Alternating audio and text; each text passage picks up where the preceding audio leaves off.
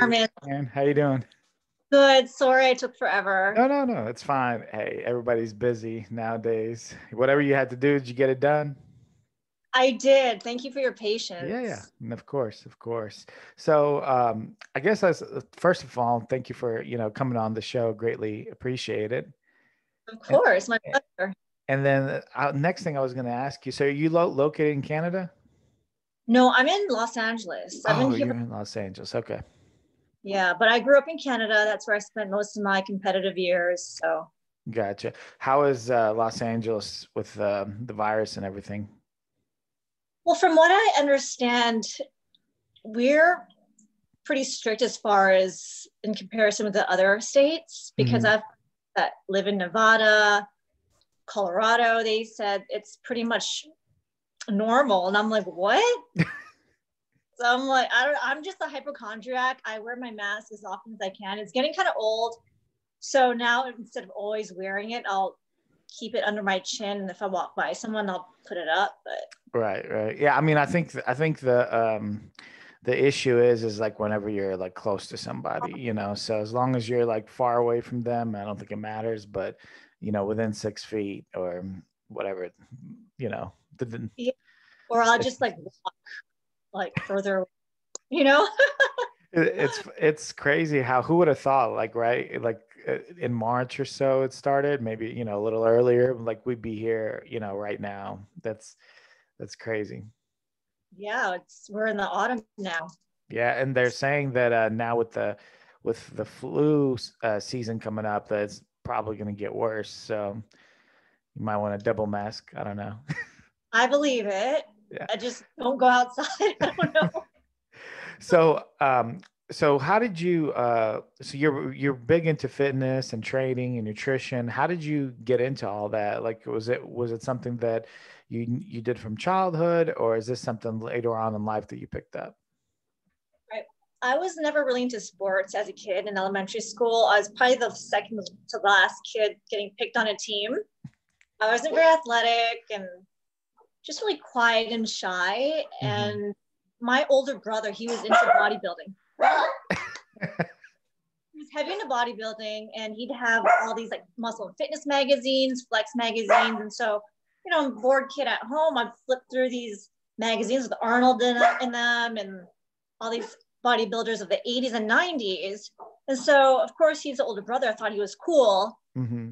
And I've always thought bodybuilding and muscle was cool. Then after high school, I was really concerned about not gaining the freshman 15. And so Hmm. I thought, okay, well, I'm going to start working out. So that's what I did. And that's basically for me to stay skinny because that was a trend at the time. Muscle wasn't trendy. Right. And I think when I started college, then I started dating this guy, and he's like, well, why don't I buy you a gym membership? I'm like, okay, that's cool. So from then on, I haven't stopped going to the gym. But then it wasn't until several years later, I was going to Gold's Gym up in Vancouver, and a few girls came up to me. They're like, oh, are you competing? And I was like, what are you talking about? I don't know what that is. And so with more research, I thought maybe I need to step it up a bit, change up my diet, train harder, Hmm. and see what this competing is all about. And that was so long ago. 2006 was my first competition, and I Oh, didn't really? do Wow. well. I was so discouraged and whatever. But the lady I hired to guide me at the time, she said, you just got to keep trying. And so she convinced me to enter more competitions. And that's when my confidence started to build. I get top three. And from then on, I just kept the momentum going. So we should all thank that one boyfriend that you had in college for buying you that gym membership, and then from then on, it kind of continued. Three. So you kind of went into like competing. Was this in the NPC IVB field, like the organization? So I started off with this Canadian based organization called Fame. I don't think Mhm. they're not in operation anymore. So I started from that and some small Canadian federations. Mhm. And then I switched over to Fitness America and Fitness Universe. And they were huge at the time. Even before I started, they were huge. They were ESPN. Oh, wow. models, competed with them. I mean, old school names like Sherry Goggin. I don't remember. They're like Right. the time. And then I thought, okay, well, I'm not going to become an IFBB pro competing with them, even though it was super glamorous. So I did the NPC of Canada, which is a CBBF. So I had to start at the bottom again, really, because I had to pay my dues. You know how that is in the competition. And just enter coming off from first place from a different federation and go into this one. They actually want to put you in your place. They want to put you like near the end. You know what I mean? Yeah, it's weird how that is, right? Because like in any other sport, it's, you know, it's you're as good as you know you are. That's where you get placed, or that's where you compete. But in fitness, it's almost like there's like such a huge political aspect to it that even if you're really good, or you look the same as someone else, you'll get placed lower or higher depending on, you know, the circumstances. So true. It's very strange. And, mhm. you know, I didn't need to be humbled. I knew what I was getting into, but it still kind of had me scratching my head. I'm like, well, I don't think I deserve third. You know what I mean? But Yeah. whatever it is. And you just got to, you know, you always have to bring your best to the stage, even though they don't think it's the best or what have you. Right, right. So at that point, so how did you continue on? Did you win that, you know, those shows later, or what happened? You know what? When I switched to the CBBF, which is an NPC of Canada, I actually, what did I do first? I think I did figure maybe. And I Oh, wow. was Okay. like, in Canada, those girls are huge. But I just started at the bottom, which is like the novice level. You know what I mean? Mm-hmm. I did actually pretty good because that was a novice level. But once I got to provincials, which is like state wide, and then nationals, I totally got smoked. I think, let's say there were like 15 girls, I probably got 13th out of 15 because I was small. I also did fitness, which was freaking grueling. It was probably the worst thing I've done in terms of fitness because that really humbled me because I can't do gymnastics, I can't dance, but I don't know why someone convinced me to do it twice and no video of that will ever be seen in public. I swear to God. You should send it to us. We'll post it. God, if I could find it, I don't mind making fun of myself, but it's That's just like, fine. oh my God. So how did that happen? Like you go into fitness without, you know, any kind of background in, you know, like gymnastics or dancing. Like, what did you do? Like, did you just kind of learn something on the go, or?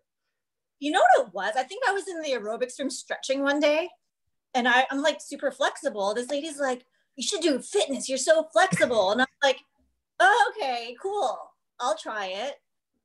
Mhm. And then I think I tried to take some gymnastics classes.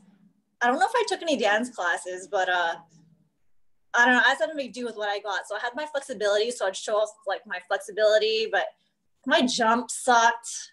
I couldn't do any like flip anything. Like, oh my God. But Yeah, that's a tough division to be in, because it's like you're not just trying to look a certain way, you're also, you know, doing the routines, and that's where it gets a little rough in that division. All those girls usually have some kind of background in gymnastics, you know. yeah, and that's what makes them so amazing. It's like, it's definitely not easy because not only do you have to train, you have to diet and practice your routines, and it's so hard on the joints. Hmm, hmm. So you go, like, you do all these divisions, pretty much every division possible, and Yeah. then and so at what point are you still competitive? Did you stop competing at a certain point? Like, what, you know, what happened? My last show was Canadian Nationals in 2013. Hmm. And that was 2012. I was super disappointed because I totally thought I was going to get my pro card.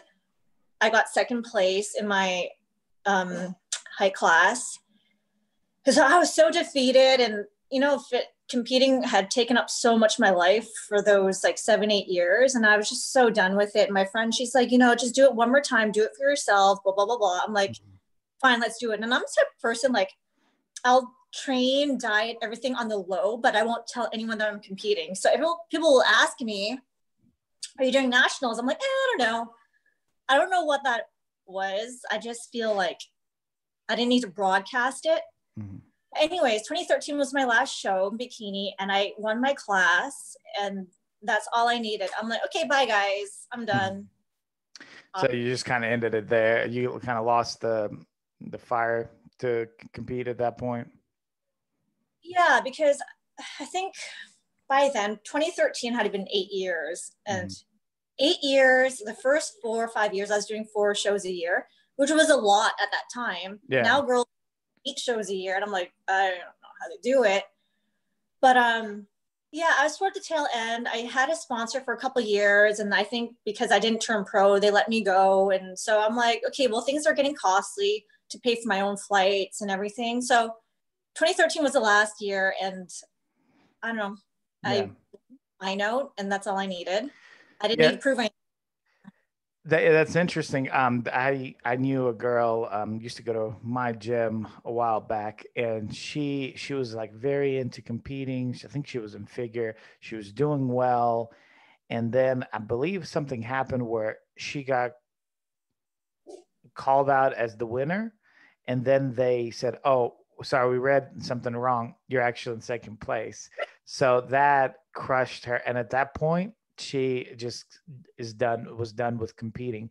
But what's interesting is that when she was done with competing, her personal training and like coaching and stuff business just took off. And it's sometimes I hear both stories. I hear people that like just love competing and just always want to do it, and others that are like, yeah, it's cool, but it's just not what it's all cracked out to be. So did you I see that, I did a little bit of just background work. So you do coaching and fitness videos as well and everything like that? I used to coach. I used to train people, but ever since I moved to LA, it's not, I feel because LA is so saturated with trainers, and especially with Instagram, everyone has a program that they can sell. I just feel like it's not like I don't feel that I'm special enough. It's just I spent so much time in fitness, and although I love it, it's my passion, it's just really draining, if that makes sense. Sure. You it's the best. You got burnt out on it, I guess, is the best way to put it. I mean, I don't mind people asking me for advice and stuff, but there's so much information out there. I just really don't have the patience to have to answer, oh, well, I read this on the internet. Well, why did you say this? I'm like, everyone's on the internet, and I just don't have the energy or patience. It's like people asking fitness advice from 10 different people. You're gonna get 10 different answers. Sure.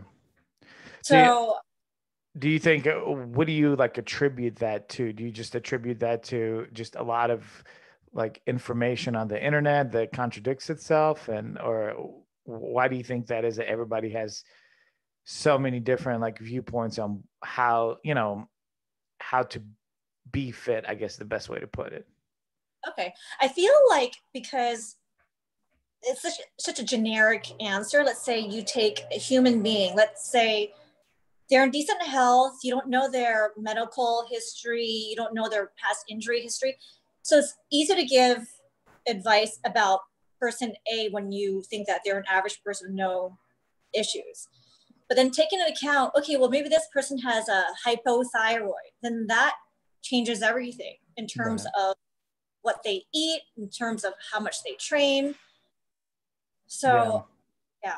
It becomes just minutia in a way. So do you keep up with like any kind of like fitness, like the Olympia or the Arnold or anything like that? Or you're kind of completely done with it? I worked at the Olympia since maybe 2009. So every year I was at the expo, and every year I would see it change. And it used to be such a privilege to work the Olympia expo. Like I would have worked it for free if I needed to, but it's changed a lot. I don't really know who the top contenders are anymore at the Olympics, except for the bodybuilders. I don't know who the Bikini girls, I don't know, not many. It wasn't like how it used to be. I sound old, I'm dating myself, but I still, yeah. The Arnold, yeah. But again, the Yeah, internet is fitness people. Even like the IG influencers, the fitness people, they don't have interest in the Olympia. It's a different world. So now I guess there's not going to be anybody working the Olympia or anything else for that matter, because I think they're still having the show like in December, but there's not going to be, anybody there basically. So No. as far as the like audience members and things like that. Yeah. Well, it's good for, I guess, companies that don't need to spend money on booths this year. Right. That's one of the things that they were talking about, how much money these companies like spend on booths in the Olympia. It's extraordinary amount. Yeah, because they have to rent the booth, like have product there, have workers there. It's a lot of money. Yeah, yeah. Do you are your gyms now in LA open or no? The private ones are. The Okay. chain gyms like Equinox, 24 hour, those ones aren't Mm. open. Do you still train? I do. I do my home workouts. It's obviously not the same as going to the gym, but I make do with them, and Mhm. maybe like a couple times a week I'll go to my friend's house because they have equipment, and so I'll train there. But Do you like you train like with weights, or you just do yeah, like aesthetic type of, or not aesthetic? Yeah, calisthenics. yeah, calisthenics. Sorry, it was slipping my mind. Oh, that's okay. It ends with Mhm. ethics. Yeah, it's a lot of ethics. Yeah. um, at home, I do calisthenics. I use like light dumbbells, like 5, 8 pounds. I use my workout bands. But when I go to my friend's house, they have real weights, and that's when I like to like lift as heavy as I can because it's not like set in Mhm. stone every week I go there. But it's mainly for leg days because my legs tend to atrophy if I don't train them heavy. Mhm. But at home, I don't really care. It's my upper body. So are you just like just generally like like a lean person naturally? Yeah, probably skinny fat is more accurate. I was just gonna say lean, but sure, we can do that. We can do. I wish I got skinny and lean, but no, I just get skinny and kind of like soft. It's Mhm. just my genetics. My parents are both Chinese, and we tend to be more skinny fat than lean. Mhm. And they have like thin limbs or lanky. Mhm. That's where my That genetics. it's interesting that you mentioned Chinese. I was just before you. I had another show, and it was a girl from India, and we were talking about how like Asian markets are booming with fitness competitors now. That now I've seen so many more like Chinese or Japanese or just in general Oriental Asian um, competitors now. Like they're just coming out of the woodwork. Yeah, Yeah. have you seen competitors? Those girls are jacked. I'm like, how do you Yes. like, whoa. I was like, I never, because I guess like just like you said, like a lot of us kind of like think that way. At least, in my mind, I've always thought like Asians being on the smaller end, the more petite, and I mean, obviously, I know that that's a huge, variations. A lot of people are talking about, but in general, that's how people think of stereotypically. But when you see these girls, they're like, I mean, they're really muscular. Yeah, I don't know how that is. And I feel like with different types of Asians, we have our own pros and cons, weaknesses and For strengths. sure. Koreans probably have better legs Mhm. than the rest of us. Yeah. Well, it's probably a little PED work there too. Oh yeah. I'm sure. I'm sure there's a little bit of that too, a little performance enhancing stuff involved. But still, even with that being the case, it's still tremendous genetics, like for whoever can do that, to get to Yeah. that level. So what do you like? What made you move to LA? I was going to ask you that. I forgot to ask you earlier. Oh, that's good. I was very tired of where I lived. I lived in Vancouver, Mm, and I just felt like no matter how hard I worked, no matter how many jobs I had, I could never get ahead because Vancouver is an expensive place to live. hmm. Probably the most expensive place to live in North America. Worse than Maybe LA? it's pretty much on par because the taxes we pay are kind of high and the cost of living in Vancouver is high. I actually, when I go visit, I look at a juice at Whole Foods. I'm like, this is $8 for a bottle of. I'm like, and plus it add tax on top of it, I think. I mean, maybe not for juice, but other stuff like Right, whatever. right. I got you. I get your point. Yeah, that is pretty expensive. So you wanted to? Did you come down to like for work or just because you were tired of living there? In Vancouver, but I just wanted a change of pace. And so I applied for a work visa, which is very stressful, mind you. From Canada? Really? I thought it would easily get there. I You would, guess not.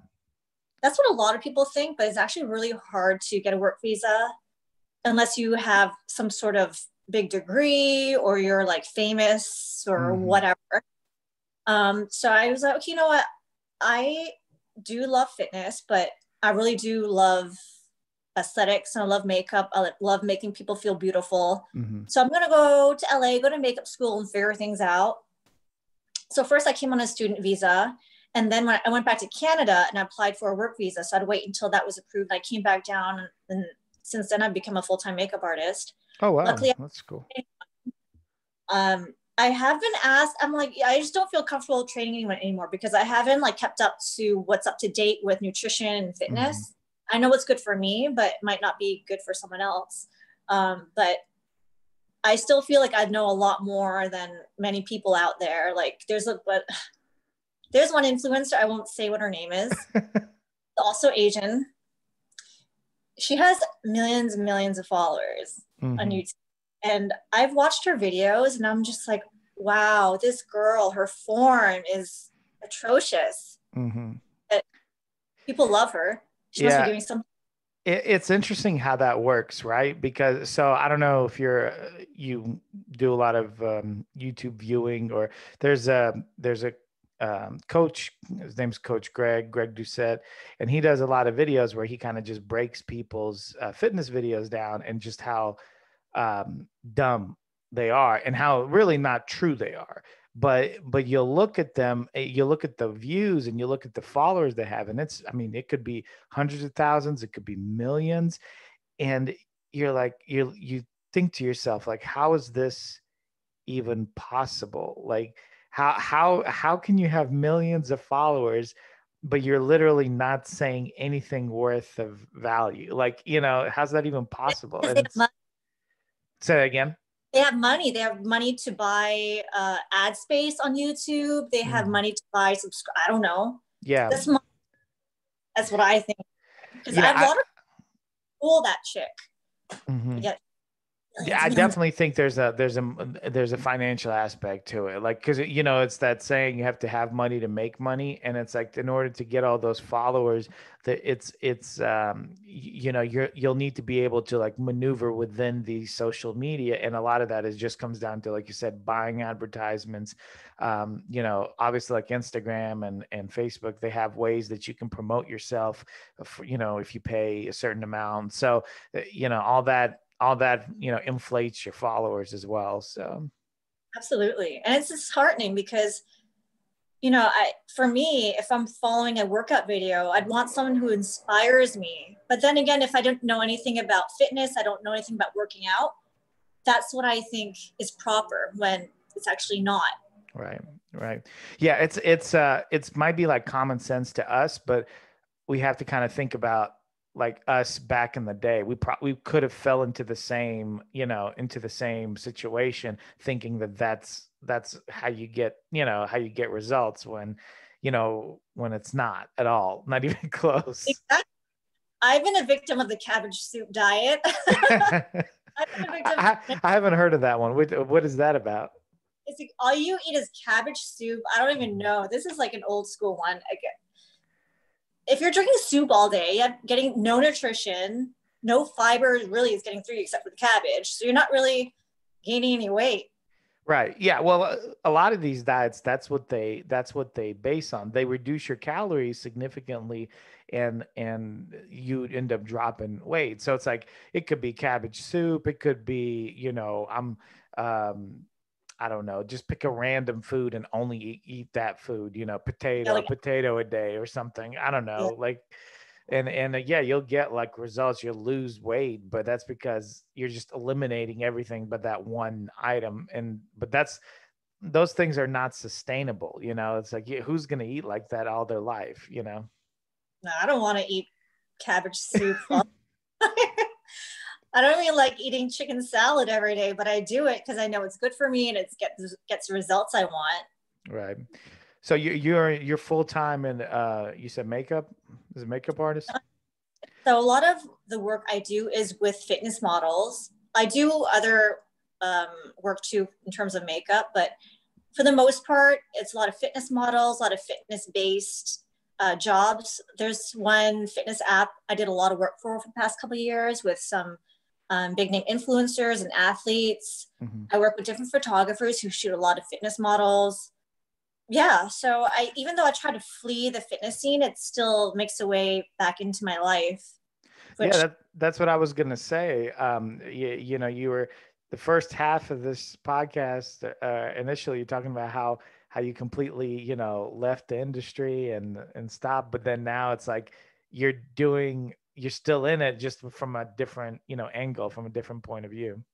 yeah, so in that case, I do thank fitness for all that's done. It's still doing for me because honestly, if it wasn't for everything that I've done in the past, I wouldn't have the credentials I have to do what I do now. Mm-hmm. And being in front of the camera to behind the camera, I know how the models feel. So there's a way I can calm them down or give them reassurance or confidence. And I feel like that's helped them take better pictures. And it's perhaps made the photographer or director have a better understanding of what it's like to be in front of the camera. Mm-hmm. Mm-hmm. I Now let's see, what can we do to get you into like makeup for like these big movies, like a Marvel movie or something like that. How do you get into like a gig like that? think you have to pay your dues. I can't just be like, hey, Marvel people, Russo. Hey, Disney. Yeah. Um, First, you have to be in the union. And I feel like a lot of the big name stars, they already have their makeup artists. I see. So they have Yeah. like specific like people that would just follow them around like wherever they go, Yeah, usually specifically allocated to them. yeah, usually they're in the union, which means the artists are part of SAG or whatever. Mm-hmm. And yeah, I don't know how to break into that world.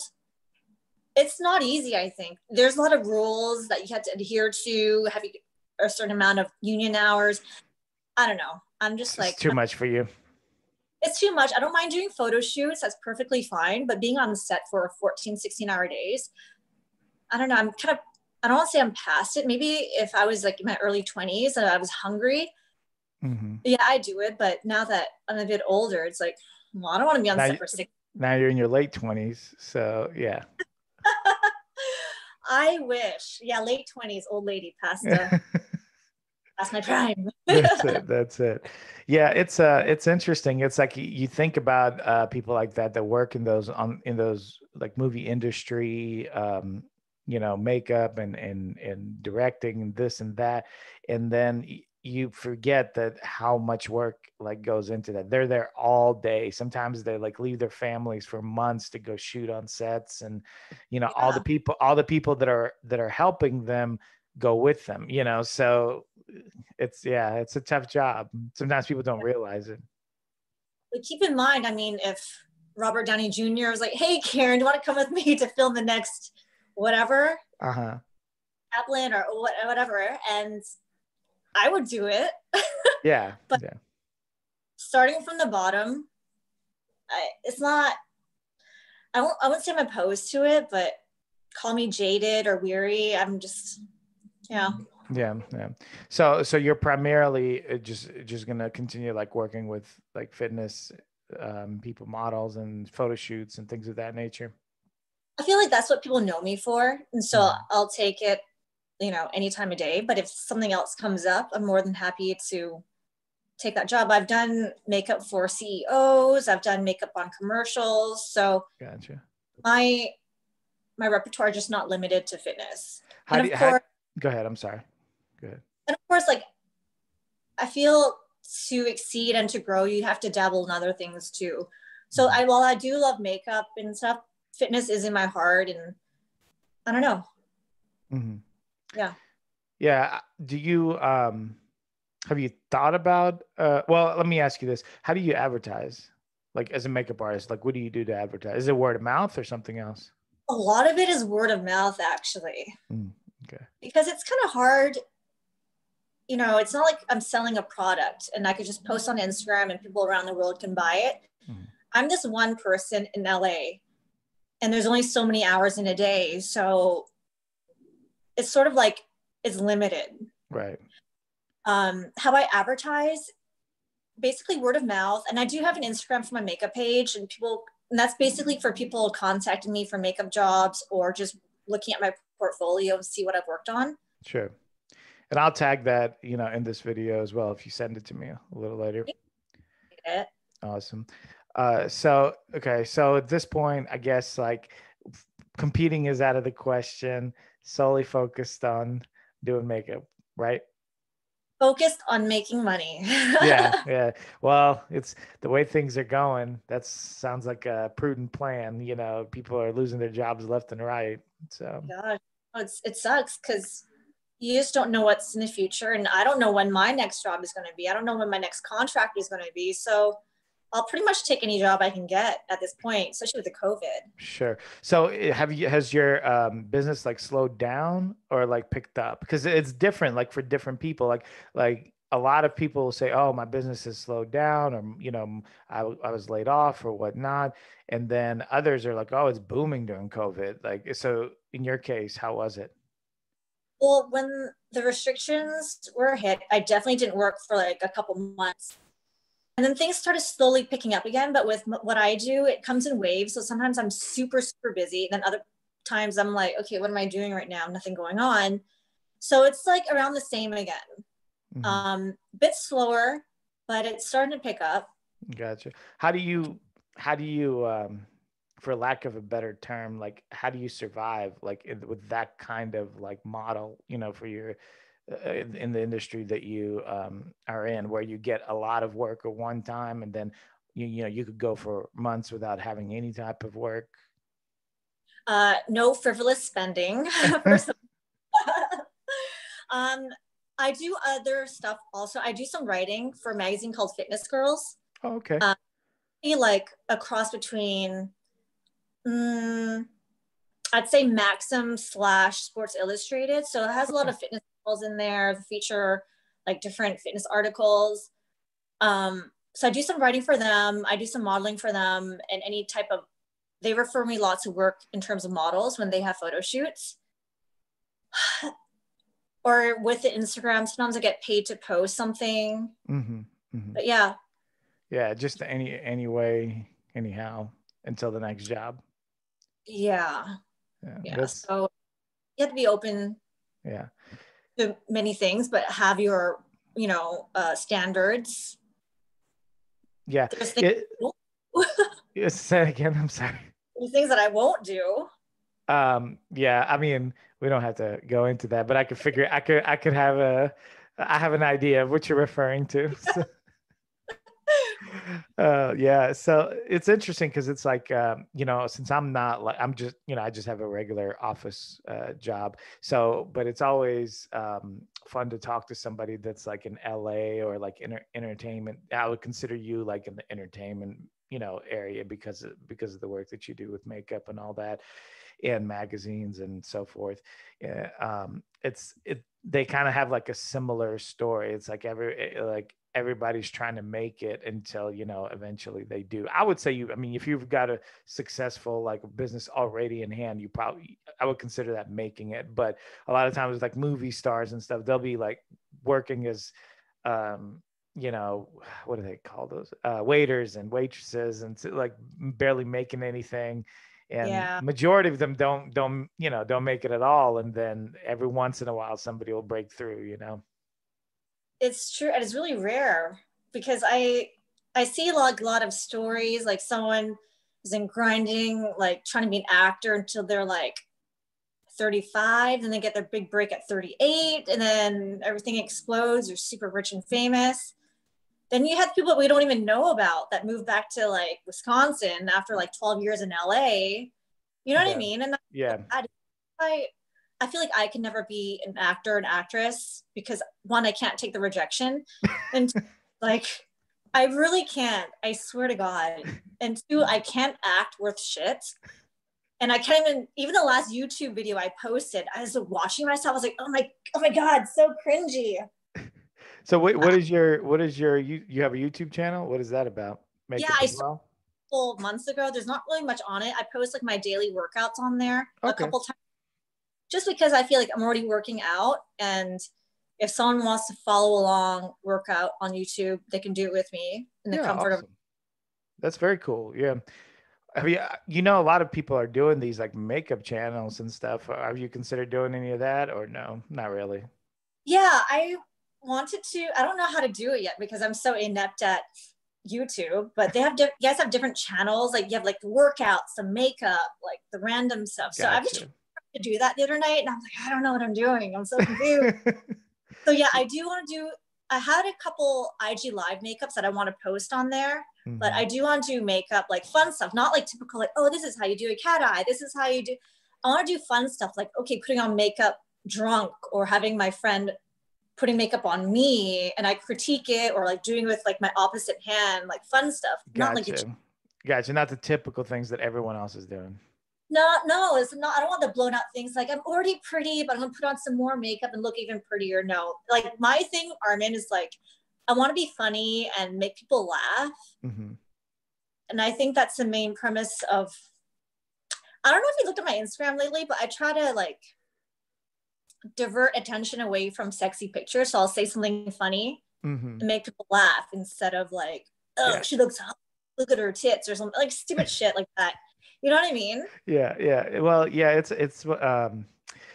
it's one of those things where it's like how do you want to like be perceived, online, because it's like once you're already perceived a certain way, it's hard to like get out of that, so it's good to like diversify kind of like yourself, if you consider yourself as like a business. If you can have like the really like attractive good looking photos, but if that's only thing you have on your page, like that's how you get branded, and yeah, it's It gets nobody. old. Yeah. Well, then Like, you're forced to only do that. Like, and then it's really hard to do anything else. So yeah, it's like, okay, we get it. You're pretty.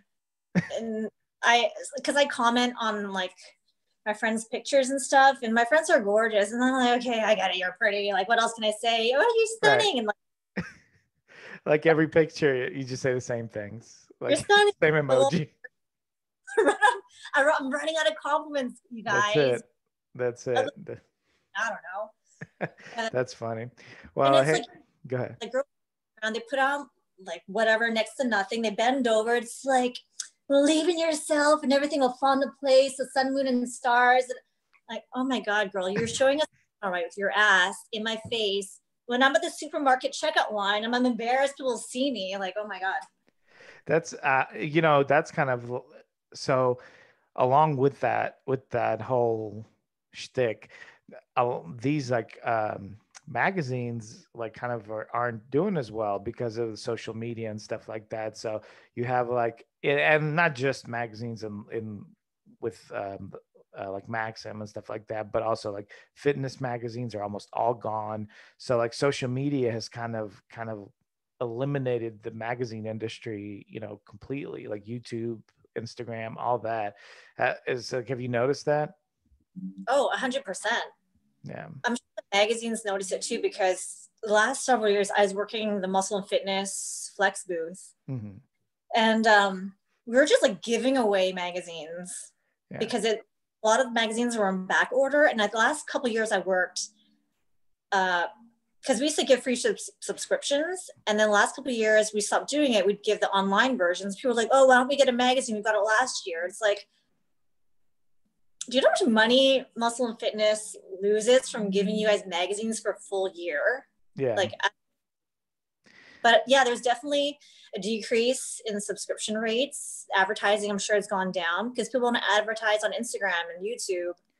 It's just a changing time. Sure, sure. Yeah, it's completely different now, and all these companies that have like invested in magazines, all those are just going downhill, by the minute. So Yeah.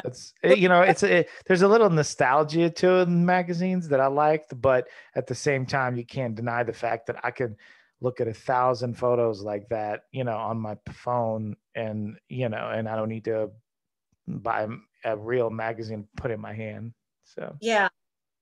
But back in the day, being in a magazine was a big deal. Yeah, yeah, definitely. Like front cover, or it was everything. Oh, So yeah. Like maybe 10 years ago, I don't know how long ago, but every girl wanted to be in Oxygen magazine. If you're in muscle and fitness, you're like, whoa, you're big time. yeah, Now it's so different. yeah, absolutely. Well, Karen, thank you. I don't want to take up any more of your time. I appreciate everything, coming on the show. All right, that sounds great, Armin. Thank Okay, you. take care. Bye bye.